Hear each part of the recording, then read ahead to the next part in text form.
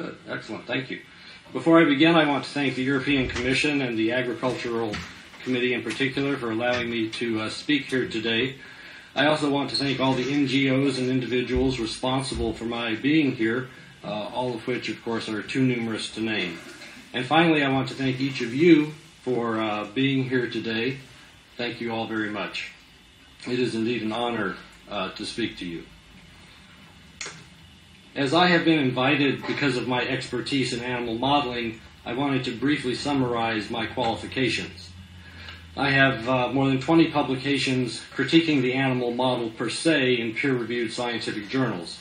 These are not articles reporting the results of animal-based research, but rather they are articles examining the philosophy of science that undergirds the use of animals in science. I am an expert on animal modeling per se, not an expert on merely using one animal for one disease or two animals for one disease or whatever. I'm the author of a number of books, book chapters, articles that have appeared both in the scientific literature and the media, and I've lectured around the world regarding the pros and cons of using animals in science. And there are some pros. I have been a professor at 2 medical schools in the U.S., and I have no financial outcome in the conclusion of this debate. I will not be affected monetarily one way or the other. The reason I include the fact that I have no financial interest in the outcome is because many people quote surveys that have been conducted that report to show that almost all scientists support the use of animals in research and testing. These surveys are misleading as, one, almost all of the respondents do have a financial interest in animal modeling, and two, none of the surveys that I have seen address the question that I am an expert in, namely the predictive value of animal modeling as a modality. In reality, there is a general agreement in the biomedical sciences and in the pharmaceutical community that animal models have no predictive value whatsoever for human response to drugs and disease. I cover this extensively in my articles and books. For example, approximately 100 vaccines against HIV/AIDS have tested well in animals, including non-human primates. Unfortunately, 0 of these have been successful in humans. That is 0 out of 100. You do not need fancy statistics to tell you there is no predictive value in the animal model. Likewise, we have seen over 1,000 drugs that offered neuroprotection to stroke patients, and again, 0 have come to the market for humans.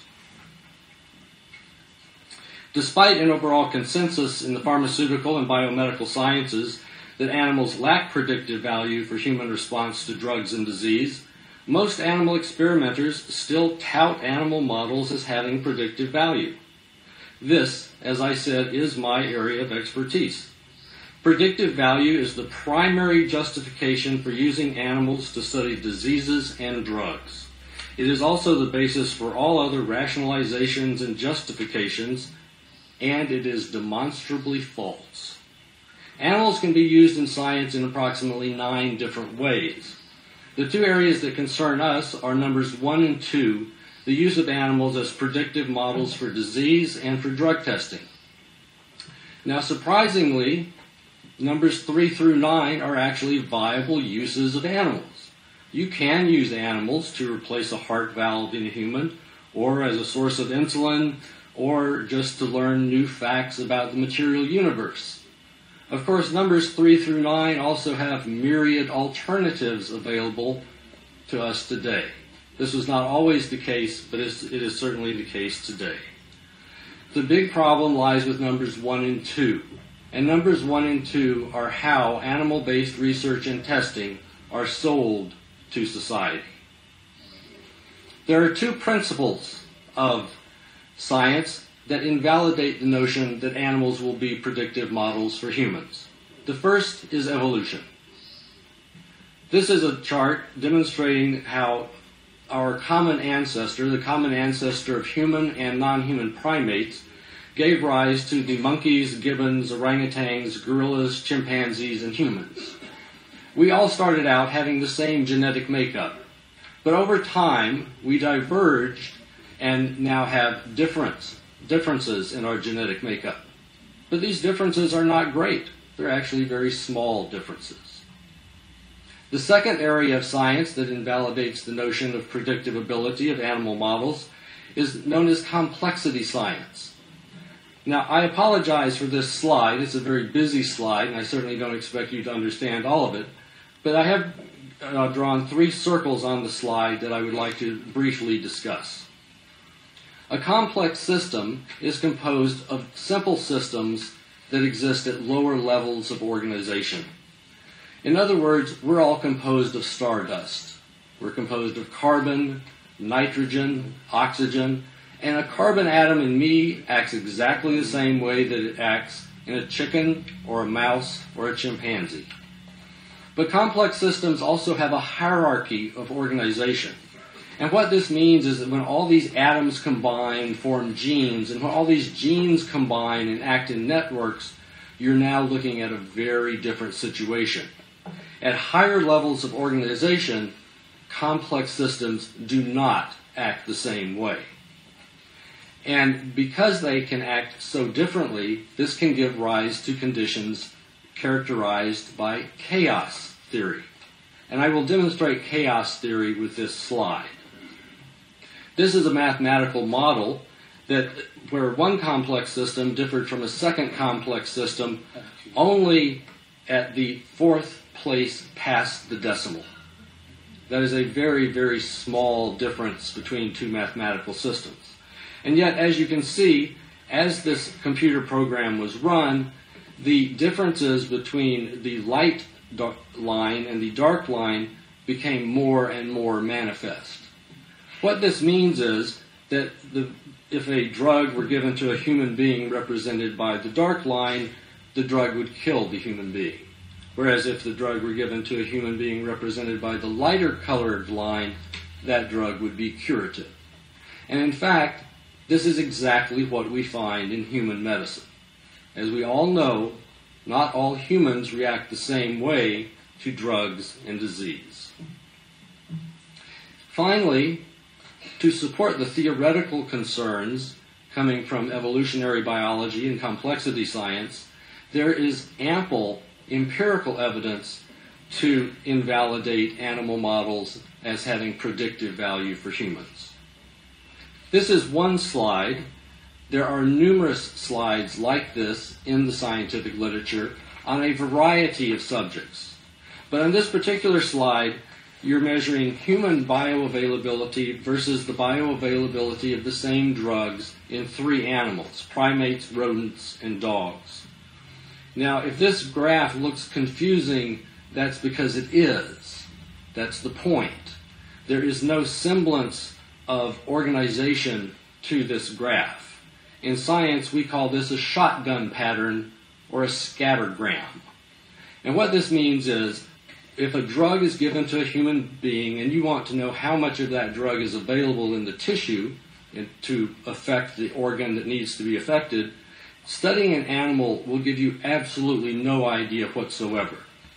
If animals did have predictive value, you would expect all of these dots to be clustered and look like approximately a 45-degree angle going from the bottom left to the top right.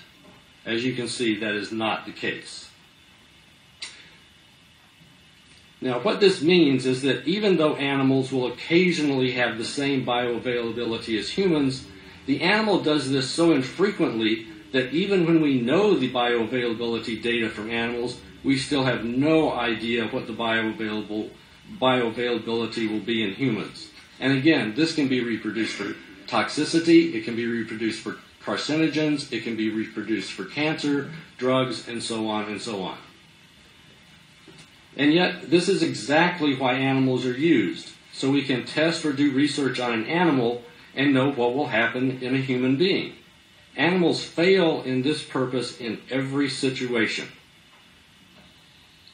But again, that is why we are supposedly using them in the first place. I am not saying that animals and humans have nothing in common. We obviously do. All animals, all mammals at least, have hearts and lungs, and these organs do roughly the same thing in every mammalian species. But disease and drug response occur at higher levels of organization, and it is here that very small genetic differences outweigh the gross similarities between species. Not only do genetic differences outweigh the gross similarities among species, but very small differences in genetics also outweigh the myriad similarities among human beings. Today we are in the era known as personalized medicine. This means that we want to match a drug to your genetic profile, not your mother's, not your sister's, and certainly not mine. There is no more one-size-fits-all in medicine. For years we have known that men and women react differently to drugs and disease. We have known that ethnic groups vary in their reactions to drugs and disease. But recently we have also learned that identical twins sometimes differ in their response to drugs and disease. If anyone tells you that an animal model has been modified genetically to mimic a human being, please ask them how genetically modified it will have to be in order to be as identical to a human as two identical twins. If two identical twins do not always react the same way to drugs and disease, then it is impossible that animal models, genetically modified or not, are going to have any predictive value for humans. Furthermore, we have known for years that a majority of drugs are either ineffective or not tolerated by most humans. This leads me to, I believe I have 16 minutes, is that correct? 10 minutes. How many? 10. Ooh, I was told I had 16. I apologize. I have a 16-minute talk, but I will try and speed it up. We'll just skip this slide. That's good. We'll skip that. The initiative that we're talking about today concerns both science and ethics. But if animals have no predictive value for human response to drugs and disease, then there is no way that vivisection can be a necessary evil. I apologize for going over time. There was some communication problems, but again, thank you for your indulgence. Thank you.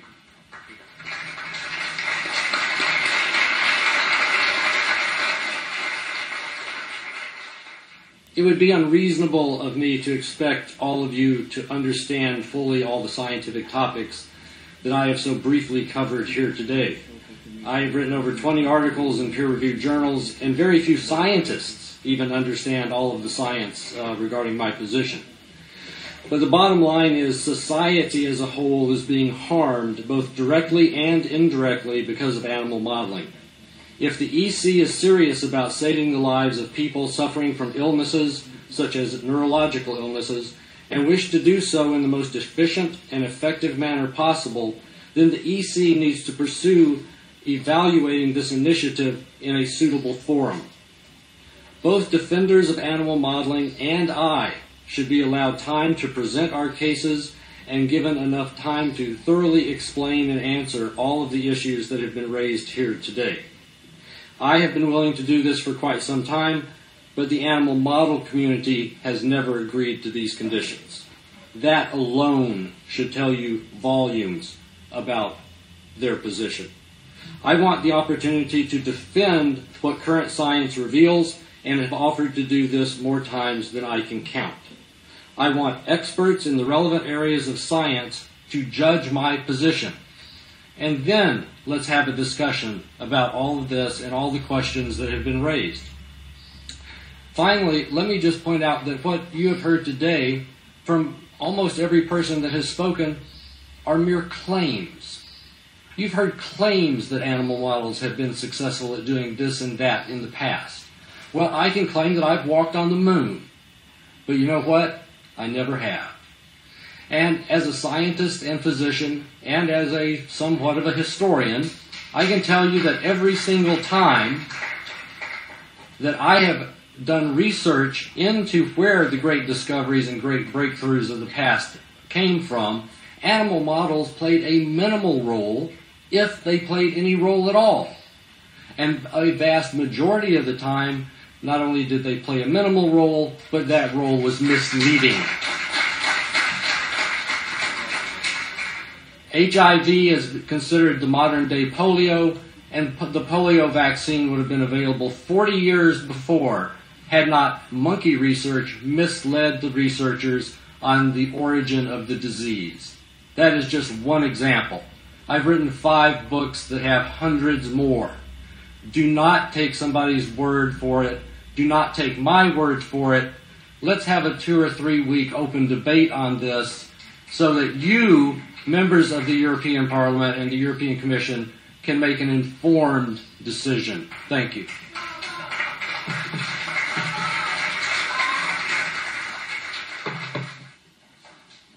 As a veterinary surgeon,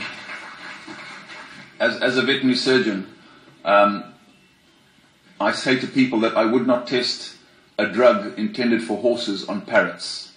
And people laugh because they get the message straight away. So if we shouldn't test drugs for horses on parrots, why do we test drugs for people on rats and mice? It's as illogical as it is unscientific. I'm a member of 2 animal research ethics committees, and it is very frustrating for people like myself not to be able to challenge the validity of the animal model. I am told that I have to stick to the 3 R's, which is what the directive sets down. I'm not allowed to go beyond the boundaries set down by the 3 R's, so I cannot challenge the validity of the animal model. A lot of research today involves mice, and it involves cancer research. And the animal researcher will say, I cannot do this in human cell culture. And that animal researcher is right. You cannot study mouse immune system in human cells. But should we be spending money and time and effort doing mouse research when we could be improving the technology using human data? So I feel that the directive, first of all, has failed to question the scientific validity of animal experiments in relation to human healthcare, because almost all animal research proposals are justified by saying, this is what I'm going to do to a mouse, and this is going to perhaps find a cure for, and then the space is left blank. You can fill in what you want. It can be Alzheimer's, it can be Parkinson's, it can be cancer, it can be multiple sclerosis. All of the scientific literature shows that the chances of basic research, because this is what this is, basic research, curiosity-driven research, with no applicability, although the animal researcher will say, yes, this has applicability to human disease. All of the scientific literature shows that the chances of basic research leading to a clinical result is in the order of 0.004%. 0.004%. So we should be asking ourselves, is this the most efficient way of using our resources? Is this the way to progress? I think it's not. So I think, again, the directive has betrayed public trust in terms of the composition of ethics committees, which are weighted heavily in favor of animal researchers and do not necessarily have experts on alternatives. And even if they did have experts on alternatives, there is no legal definition of an alternative. And if you try to take an animal researcher to court, if you try to challenge an animal researcher by saying that instead of this, the animal researcher should be doing something related to humans, you have to find expert witnesses. You have to fund lawyers. The situation is such that our hands are tied. The animal researchers have got their cake and they are eating it. Thank you. The biggest challenge to the European Citizens Initiative is not the science, ladies and gentlemen, it's communication. The idea behind the ECI was to raise the level of the debate from simply animal welfare to the validity of the animal model. And what we've done today is touch very, very superficially on the science. And what we would like to ask the European Commission is to organize a scientific public debate similar to a public jury, not where the experts have 10 minutes, but where we have 3 or 4 or 5 days to discuss the science with experts from both sides. If we do not do this, if we do not have a serious scientific debate, we are letting down the 1.17 million people who signed the ECI, we are letting down the animals, and we are letting down patients who want cures based on personalized medicine, not animal tests. So I believe that we have the technology. The technology, if you want an example of Botox, which you all know, and I'm sure not many of you use, but Botox is botulinum toxin, the most toxic substance known to science. And for years and years, the scientific community and the industry said there is no way that we can replace the use of mice to test the potency of Botox. Well, it's only because Botox has a cosmetic application that it was brought into the public view, and it was thanks to public opinion that persuaded the manufacturer of Botox in the United States, called Allergan, that their profits might dip. And the moment that happens, industry, amazingly overnight, finds a completely cell-based, non-animal test method for the most toxic substance known to science. So, ladies and gentlemen, the obstacle here is not the science. It's communicating a very complex message, which we obviously couldn't do today with experts speaking for 10 minutes or less. We need a serious scientific debate, because I think we will win the scientific debate. And once the public realizes that animal testing is not a necessary evil, which is what we've been sold for years and years and years, we can take away the necessary because we have the technology. All that's left is the evil. Public opinion will not tolerate evil and will sweep away the evil. Thank you.